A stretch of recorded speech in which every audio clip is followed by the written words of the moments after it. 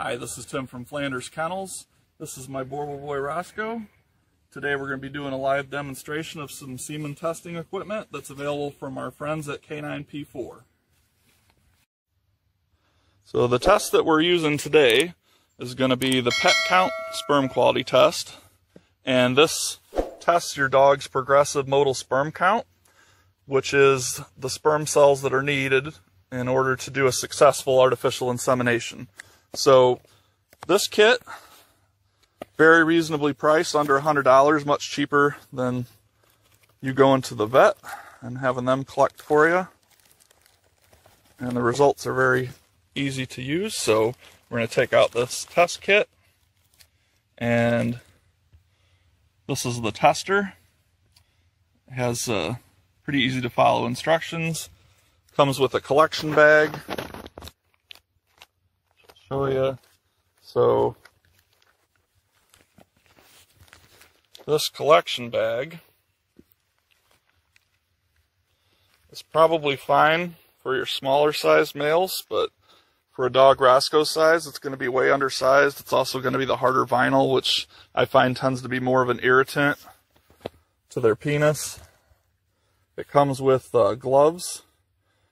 This is a personal preference on whether you want to use gloves. I find that it irritates the dog more to use them. If it makes you feel more comfortable, go ahead and use them, but I'm just going to use clean hands when I do my collection. And then it's going to come with the syringe that you're going to use for mixing, as well as drawing up the semen, and it has a collection cup. So the way that this test kit would work, if you use it as is, you can collect in this cone and then pour the contents into the collection cup, or you can just collect directly into the cup. Now, from my experience, collecting into a cup, it's really easy for the dog to move his foot, and then this gets knocked over. So what I'm going to do is put this inside of a small glass, and then that way it can't tip, and if it does spill, it's going to catch the semen inside of there, so we'll still be able to use it for the testing equipment. So if you don't want to use the collection cup, our friends at Canine P4 have some amazingly priced AI kits that you can buy from their website.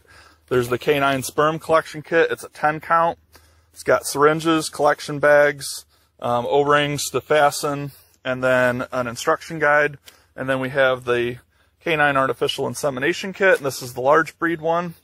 And this has got syringes, lube, gloves, and instructions. So, and most importantly, it's got pipettes. So the biggest thing that you're going to need is, if you're going to collect into a vial, you're going to need a pipette to draw it up, because most males are not going to fill up a whole vial, and you don't want that much of their semen anyway. You just want the sperm rich fraction, which is going to be the cloudy part. As soon as it starts going clear, then you're going to want to stop collecting. So I'll show you what's inside these kits. So here's a 20 ml syringe, and then I already put one of these together. So the bags that Canine P4 has are awesome. These are XL bags. They'll fit around probably 99% of any male dog out there. So the biggest problem with the smaller bags with giant breeds is that the bulbous glandus, which some people call the knot, is going to swell up, and if you use a small bag, you're only going to be able to put the shaft of their penis inside the bag, and it's really irritates them. That's the most sensitive part of their penis, so it may hinder your collection. So you really want to have this wide part right here so that you can hold it all the way behind the bulbous glandus when you're doing your collection. And these bags are great because they're silky and they don't irritate the dog at all. So this is the O-rings that come with it. So these are just to help hold the bag on there so it doesn't go flying off while you're collecting and then you lose all the semen in the vial. So you could use this bag to do the collection, and then you could use one of the pipettes that comes with the artificial insemination kit to draw the semen up out of the vial and then put that into your cup to stir. So your preference, I already did a video showing how to use this type of collection, so we're just going to do a straight collection right into the cup this time. Just if you were only buying this kit, just to show you that you could do it this way. This is probably the safer way to ensure that you're not going to lose your semen though. So I'm going to do the demonstration for you with Roscoe, and then we're going to take our sample and put it into the analyzer. So this is a used one here. I'm just showing you for demonstration purposes. When you get it, it's going to be on this 2, or it might be just in this black part. So you're going to take your sample and put it in to the sample well in the upper right. And then it's got to sit in there for 30 minutes. So once you've put in the 1/2 ml sample, you're going to click this forward, which you hear it click, and it'll display a 30-minute. So you need to set a 30-minute timer. Then after the 30 minutes, you're going to want to check this. And when you're ready to check it, you're going to bring this all the way down till it clicks all the way back. And it'll show a magnifying glass. And then you're going to look at your sample. So the sample well is right above the viewing glass. And you'll see a different shade of purple based on the quality of your sample. So dark purple means that you have over 210 million progressive motile sperm cells, which is what's necessary to ship out for an artificial insemination or to use for a side-by-side insemination. So we'll grab an unused one.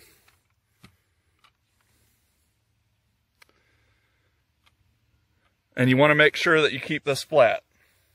So after I do the collection on Roscoe, we're going to come back and use our syringe to draw out 1/2 ml from the sample cup. We'll put it into the well, and then we're going to slide this forward. And then after 30 minutes, we're going to check this. You have a 5-minute window to check it. And then that'll tell you the results of your dog's sperm quality. Okay, so whenever I do a collection, I always do a quick clean out of the male just in case they have any urine inside their urethra. So you see them drip out there as I stimulated the back of the bulbous glandus. That'll get anything out that's in there. And now I'm ready to do the collection. So this will be a little bit trickier with the cup. So we'll miss the first part, but then we should be fine after that.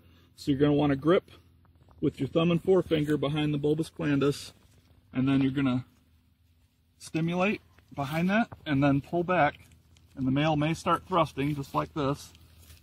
Okay, and then you're ready to collect. So you want to hold firmly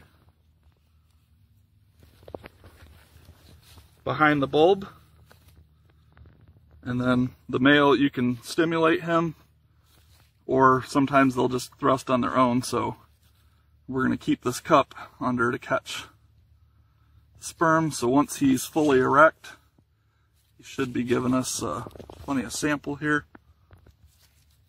and then we'll be able to hold him. So there we go. So you can see we're getting sperm rich.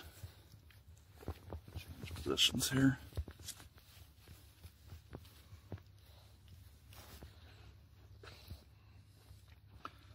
So, and one thing you may need to do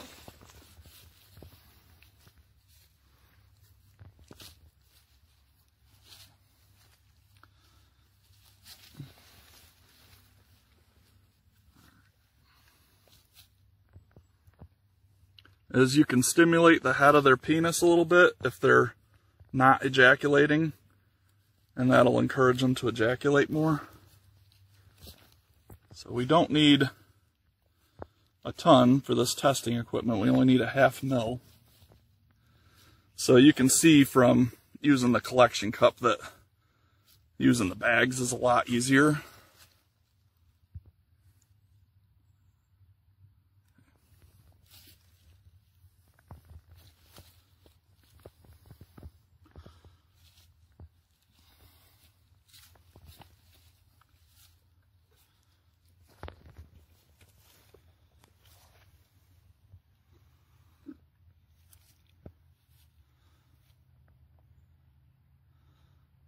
So the males will be pretty excited when you first start, and then they should calm down like he's doing right now. So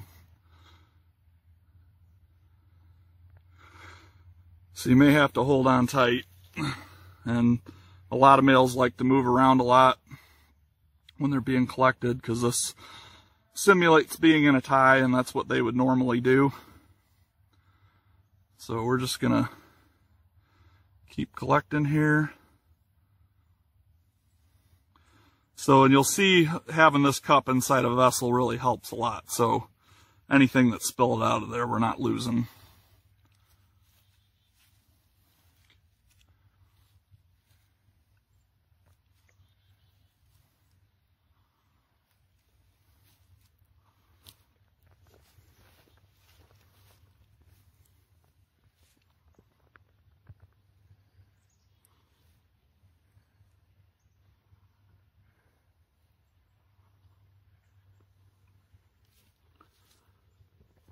Okay, so I'm going to let Roscoe go here. We should have enough for the analyzing equipment.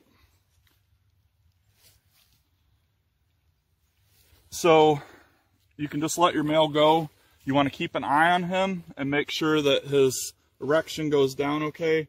Sometimes the end of their prepuce, which is the sheath, can get folded inward, and that can cause them pain. So if they whine a little bit, it's normal. Ones that are collected a lot, you shouldn't have any issue at all. And generally they'll lick themselves to go down, but if they don't, you're going to want to use a little bit of lubricant and then just massage the end of the prepuce back over the penis after it's deflated. So we're going to take Roscoe back too.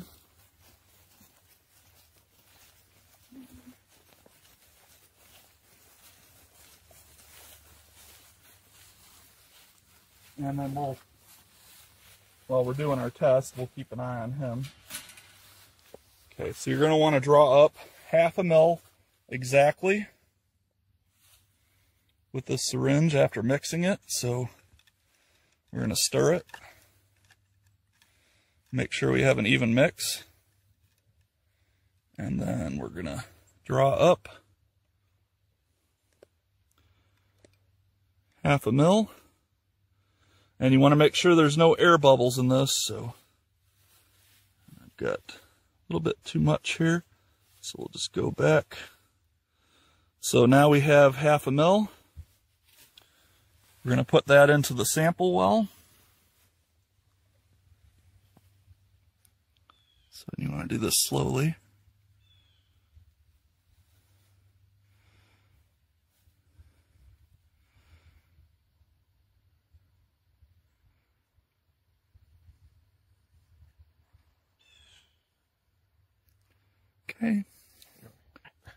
Okay, so once you've got that in the sample well, then you're going to follow the arrow until that clicks. And now this says displays 30 minutes, so we're going to set a 30-minute timer. In 30 minutes, we're going to come back to this and check it and see how Roscoe's sperm quality is. Okay, so it's been 30 minutes, and we're going to check our sample. So we're going to drop this back. And right below the sample well, you'll see fluid move in to our viewing window. So this is where we're looking, right above the magnifying glass and below that sample well. So you want to compare it to the purple next to it, which it's pretty close. Not quite as dark, so he's probably just under the 210 million threshold. We can enhance that with glucosamine, aka green lip mussel supplements, to get that number higher, most likely. But I hope this gave you a good idea of what to expect when you use this test. So we're looking for dark purple, and we have in between the light purple and the dark purple. So it's not terrible, but not as good as it could be. He probably would be suitable for a live cover, but not for artificial insemination. I hope this demonstration helped, and thanks very much for watching.